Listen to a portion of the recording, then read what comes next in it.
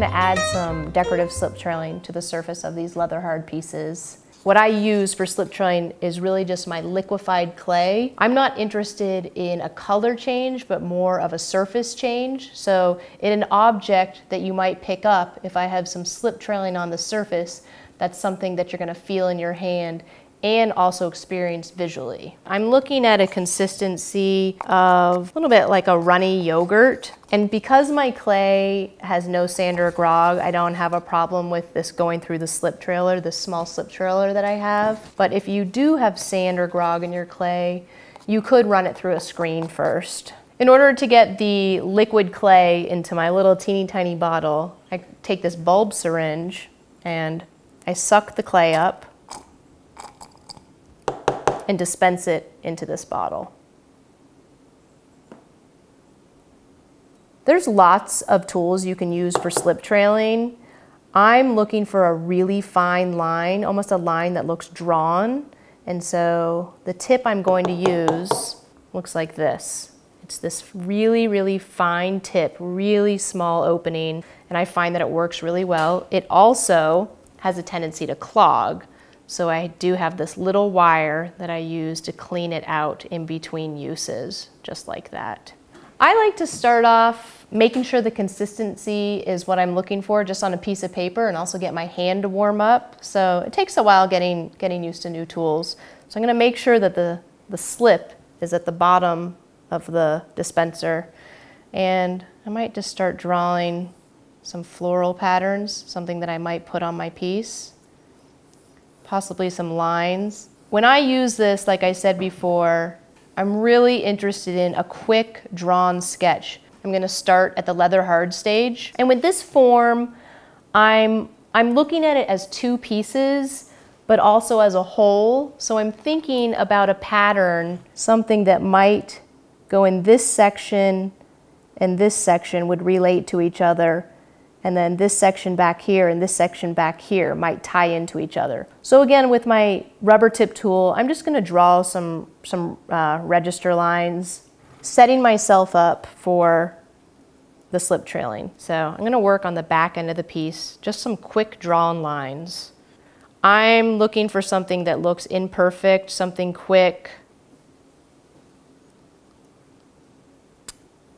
That can happen if you get a little bit of air in your tool. So what I'm doing is shaking the material back down. Okay, move to the next one. The thickness of your line depends on how you squeeze the tool. So it depends on the consistency of the slip, but also how you're squeezing the tool and if it's just gonna kind of ooze out or do what you want it to do. So if you're gonna squeeze really hard, I'll do that right now, and move your hand slowly, you're gonna have a thicker line, whereas if you go really quick, it's gonna be thinner. So play around with that. One thing why I like using my clay body is that any type of mess up, you can just do it over. So it's wonderful when I'm not working with color. So it gives me a lot of freedom. These are bone dry, and a little bit different from the cream and sugar is that I like to wax this bottom foot ring here because I want to keep this the natural red clay color. So I'm going to take my wax and just paint very carefully where I don't want the Terra Sigillata and underglaze to go. And if you're real careful with your painting of the Terra Sigillata and underglaze, you don't have to do this, but I find that I can get a little bit messy. We're going to apply the Terra Sigillata. I'm going to use a green color for these. I'm going to be applying wherever I have set up the slip trailing. So I've created this texture that's going to look really nice with this Terra Sigillata. It's not going to mask that texture, it's actually going to accentuate it. So again, with my real moppy brush, make sure I get all that stain.